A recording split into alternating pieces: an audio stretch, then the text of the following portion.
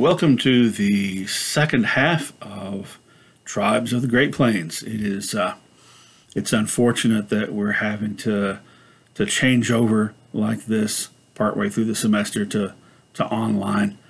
However, in the case of our particular class, and this isn't true with my others, but in this one, it's the ideal time to switch over. We were at the ideal point, right?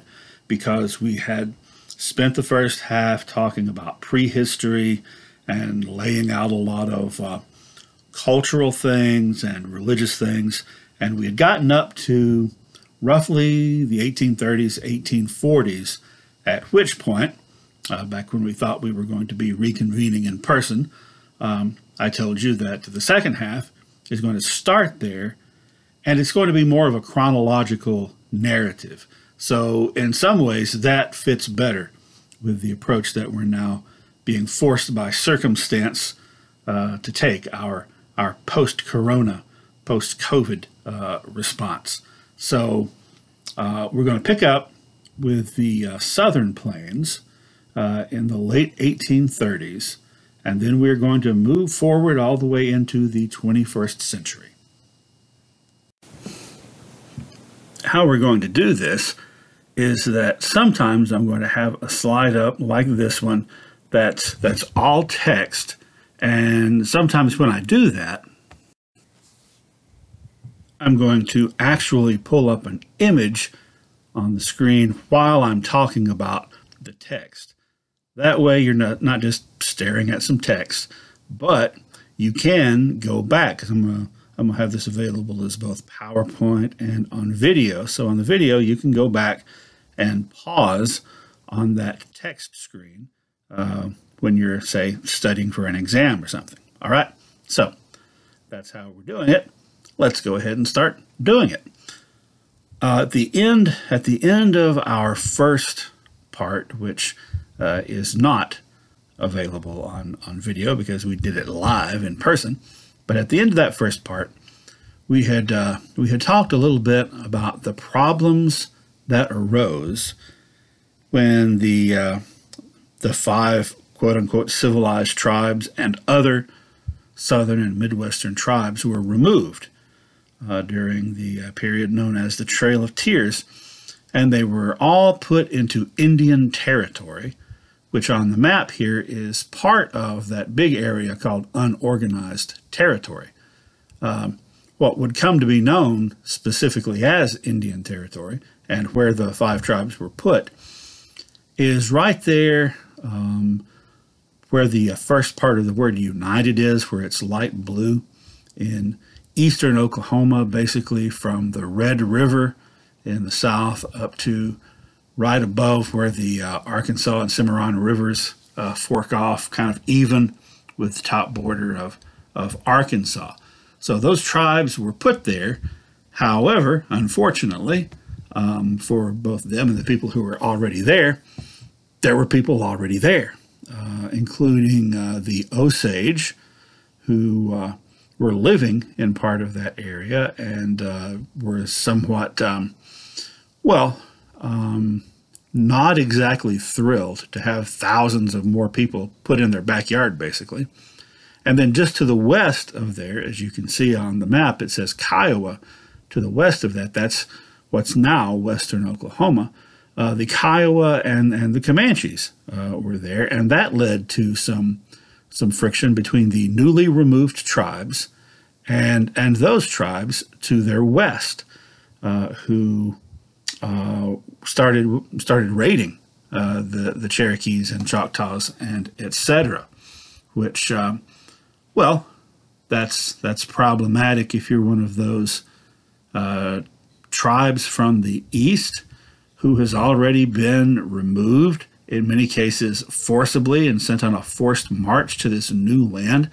And when you get there, there's people already there that are trying to kill you. So you could imagine what an unwelcome chain of events that was.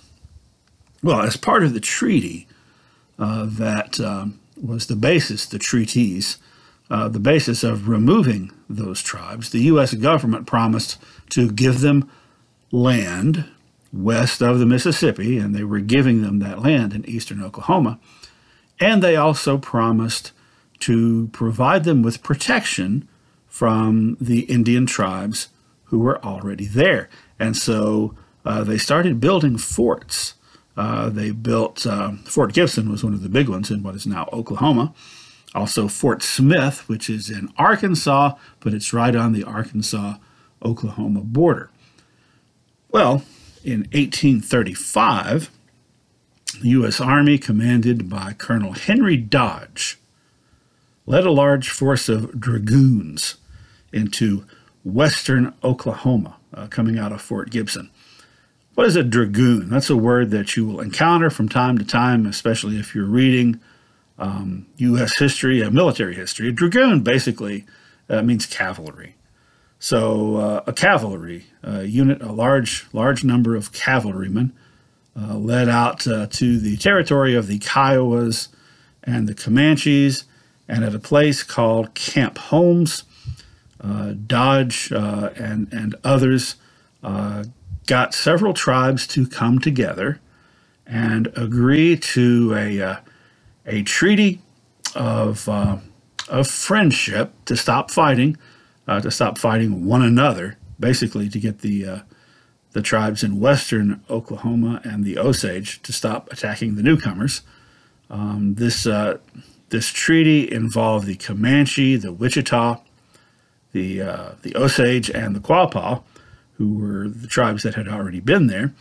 And it involved the Cherokee, Choctaw, and Creek, and the Seneca. A group of Seneca had been removed. Their Seneca are part of the Iroquois nation. In return, one of the things the United States was supposed to be getting was a guarantee of safe passage on the Santa Fe Trail.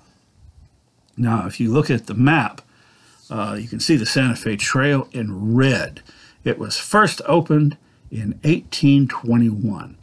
And essentially, it goes from western Missouri, from Westport, Missouri, and then it goes through that unorganized territory, skirting along the top of the Comancheria, the Comanche and Kiowa territory, and sometimes, I guess, when they were feeling especially brave and wanted to take a shortcut, the Cimarron route, and it winds up in Santa Fe.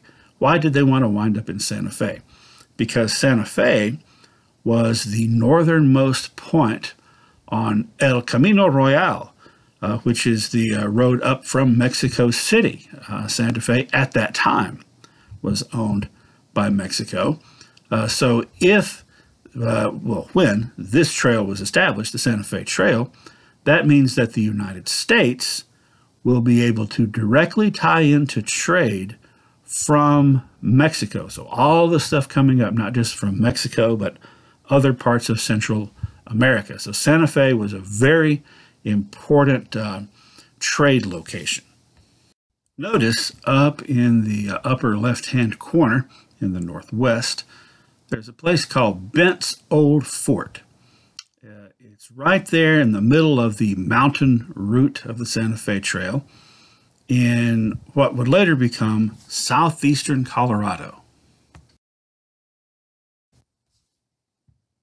Bent's Fort was a trading post. It was an adobe trading post, and it really was laid out, as you can see, like a fort.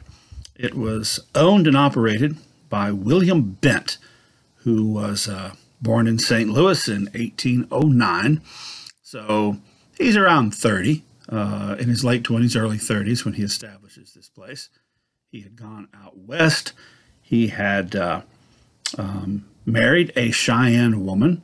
Owl Woman was her name. And as was the custom among the Cheyenne, if you'll recall from Little Big Man, he also wound up marrying at the same time her sisters, named Eagle Woman and Island. He was adopted into the tribe, and he had a very close relationship with various Cheyenne leaders. Actually, the father of Owl Woman, her father's name was, I think, White Thunder, and her mother's name was Tall Woman. White Thunder was the guardian of the Sacred Arrow Bundle. And you remember how important that was. Well, Bent set up this trading post, and various different tribes came in, representatives of different tribes came in, and he traded with them. And it's right here along that route to Santa Fe. So he's also got people coming from the U.S. to the Mexican trade destination of Santa Fe and vice versa. So he's got a lot of goods, and he's also got various native groups coming in. And, well, he's friends with the Cheyenne, who by this time were allied with the Arapaho. So there he is. He's got an in with the Cheyenne and the Arapaho. He also befriends the Comanches and Kiowas, who don't think too highly at that point of the Cheyenne and Arapaho. They were actually enemies. This is the Southern Cheyenne, Southern Arapaho, and they were fighting and had been fighting. And Bent kind of got, he got a little bit bent because of this, because it was difficult for him to do business when he's got Kiowas and Comanches coming in, and he's got Cheyennes and Arapahos coming in, and they don't like each other, and they're fighting one another, and that's bad for business. So because he had the respect of both sides, he actually had leaders from both sides come to his fort and sit down and negotiate, and they came up with a peace agreement in 1840. And from that time forward, for the next 30-some years, 35 years, however long that all those groups maintained their freedom on the plains, the Comanches and Kiowas and Southern Cheyenne and Southern Arapaho were allies. And this is where it started. William Bent had several children by each of his three wives. One of them was this guy, George Bent, son of William Bent and Owl Woman, the first of the sisters that he married. George was also known as Homayake, or Beaver. So he's half Cheyenne and half Anglo, but this makes him considered a member of the Cheyenne. He grew up at Bent's Fort, interacting with all the different kinds of people who came through there. He was born in 1843. When the Civil War started, he was 18 years old. Now, his father, William, had been born in St. Louis, but William's family had recently immigrated there right before he was born in 1809 from Virginia. So they had these connections with the South. And George Bent went over to Missouri and joined up in a Confederate regiment there and fought through most of the rest of the Civil War as a Confederate soldier. However, near the end of the war, right at the end of the war, being somewhat disillusioned, he abandoned his father's way of doing things and went and lived with his mother's people, the Cheyenne, and he remained with them for the rest of his long life. I said he did this before the end of the war. That means that he joined the Cheyenne just in time to be present at Sand Creek, where that massacre happened toward the end of the Civil War. We'll be talking about that in great detail later. He was one of the survivors of that, and he joined the Dog Soldier Military Society of the Cheyenne after that, and so did his brother Charles, who actually wound up getting killed a couple of years later in a raid. George Bent, or Beaver, participated as a Cheyenne dog soldier in 27 different war parties. Here he is in the photograph with his wife Magpie.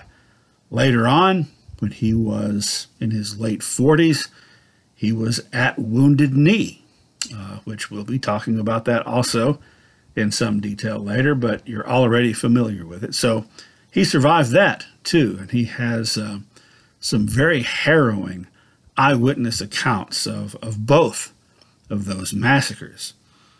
He also was, because bear in mind, his background, the way he was raised, he spoke English perfectly, and he could understand and operate in both worlds. He was interviewed extensively by the historian George Grinnell. Some of you may be doing your research papers on the Comanche people, and if you are, you will come across the name of George Grinnell. He was one of the first historians to write extensively about that tribe, although it's always good to get more recent efforts. Also, James Mooney, an anthropologist who worked for, I think, the Smithsonian, a very important name in anthropology, late 19th century, and in American Indian studies, because he spent a lot of time interviewing Lakota Sioux, and as you can see with George Bent, Cheyenne, also Cherokee people, and a lot of the oral history of all those peoples that we have, you're able to look up in your research because James Mooney wrote it down when they told it to him. So George Bent was an invaluable source of cultural information about the Cheyenne people. Well, we just kind of wandered all over the 19th century for a few minutes there talking about George Bent, but now let's get back to the 1830s and the Southern Plains, specifically the Comanches.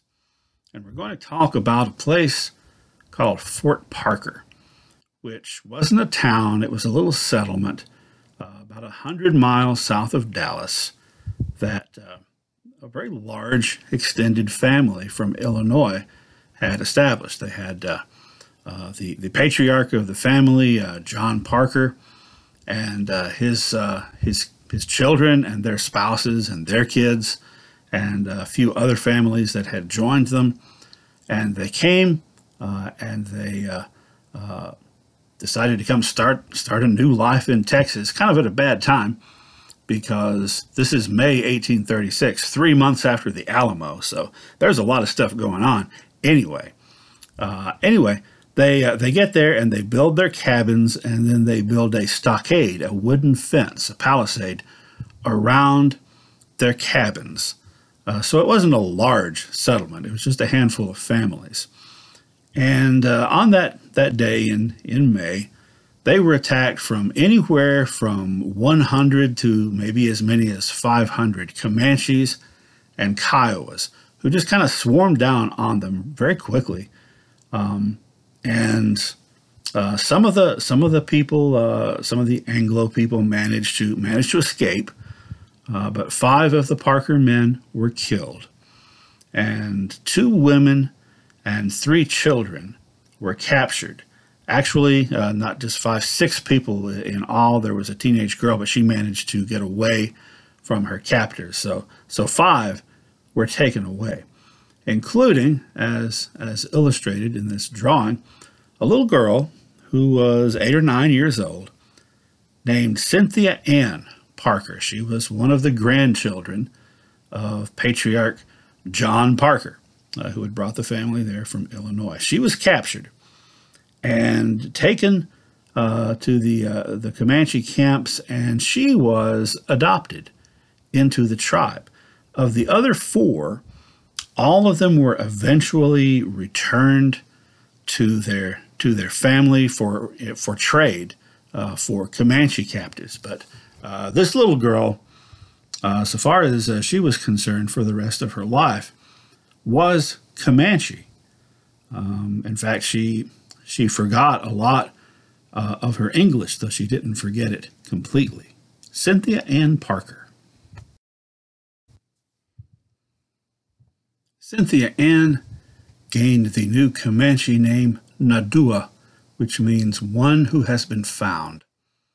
So she spent the rest of her childhood as a Comanche, and then when she was of age, she got married to a Comanche warrior named Peta Nakona, which means lone wanderer. He was the son of a famous Comanche chieftain named Iron Jacket, who was known for wearing an old piece of Spanish armor. So Quanah and Nadua had 3 children. The oldest was a son named Quanah. Then next, another son named Pecos, or Peanut, and then a much younger daughter named Topsana, or Prairie Flower. Well, in 1861, the band that Quanah was part of was raided by Texas Rangers, and this company was led by the famous Texas Ranger and cattleman Charlie Goodnight. So they swept through. Quanah and his 2 sons managed to escape, but many of the women and children were captured, and in fact 16 Comanche women were killed. However, when they came to Nadua and saw that she had light-colored hair and blue eyes, they quickly realized that she was not Comanche by birth, that she was a white woman, and they did some math as to who some various missing people were and came to the conclusion this must be the famous missing Cynthia Ann Parker. So they captured her and her daughter Topsana, and this is the 2 of them in a photograph taken right after she was captured in 1861. Well, she was claimed by distant relatives, another part of the Parker family, and she was taken to live with them along with her little daughter. And it was in all the newspapers, and it was greatly celebrated that this long lost daughter of early Texas had been returned. But the thing is, she didn't want to be returned because she didn't think of herself as a missing white girl from Texas. She thought of herself as a Comanche. And she had a Comanche husband, and she had Comanche sons and a Comanche daughter. And she wanted to be let go so that she could go and rejoin her family, but she was not allowed to.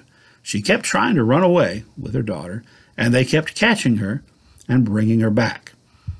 Well, after a couple of years in captivity, which is ironic, right? Because from the perspective of her relatives, she had been rescued from captivity, but actually she is now in captivity with them. After a couple of years, she received word that her second son, Pecos, had died of smallpox, and he was 12, 13 years old, maybe, at most. She received word that her husband had been killed in battle against Apaches. Then Topsana, Prairie Flower, got sick, and it turned into pneumonia, and the little girl died. So now, all that Nadua / Cynthia Ann Parker has left is her son. And she, again, was begging to be released so she could go find her son, who by this time, probably around 18 or so. He was in his mid-teens when she was captured. In fact, Quanah, the name, means smell or odor. It was common practice among the Comanches, like a lot of other Plains tribes, that you have one name as a child, and then when you earn an adult name, then you get a new name by which you will be known. For example, the famous Lakota Sioux leader, Sitting Bull Tatanka Iotake, spent his childhood going by the name Slow, right? So these childhood names aren't always necessarily all that flattering. But because her son Quanah loved her so much, he refused to ever go by any name other than what she had called him, Quanah. She was not allowed to rejoin him, and eventually, disconsolate, she stopped eating. She went on a hunger strike and died around 1870. Her surviving son, Quanah, went on by the 1870s. By the time he was around 30 years old, went on to become the leader of the Quahati band of Comanches. And we're going to be talking a lot about him and that period later on. These are actual photographs of him. He remained leader of the Quahati band well into the up into the 20th century, after they were confined to Oklahoma. So he went by Quanah as a warrior and as leader of the band when they were fighting. Once confined to the reservation, he went beyond just keeping his childhood name to honor his mother. He also started using his mother's last name. So he is known in history as Quanah Parker, one of the most famous Comanche leaders of the 19th century. By the way, there's a very poignant and powerful short story, work of short fiction, that is based on the story of Cynthia Ann Parker, called Lost Sister. It came out back in the 1950s, won the Spur Award. It is by Dorothy Johnson, one of the all-time great Western authors. She also wrote short stories called The Man Who Shot Liberty Valance and A Man Called Horse. And I think that Lost Sister ranks right up there with the best of her work for the power behind it. So I highly recommend that if you're interested. There's also a novel, a historical novel. It's kind of framed as a romance novel, but it's more of a historic novel, called Ride the Wind by Lucia Robeson, Lucia. And I highly recommend that one as well, in addition to the many great actual historical works, not fiction, that you can read about the Parkers. Her surviving son, Quanah, went on by the 1870s. By the time he was around 30 years old, went on to become the leader of the Quahati band of Comanches. And we're going to be talking a lot about him and that period later on. These are actual photographs of him. He remained leader of the Quahati band well into the up into the 20th century, after they were confined to Oklahoma. So he went by Quanah as a warrior and as leader of the band when they were fighting. Once confined to the reservation, he went beyond just keeping his childhood name to honor his mother. He also started using his mother's last name. So he is known in history as Quanah Parker, one of the most famous Comanche leaders of the 19th century.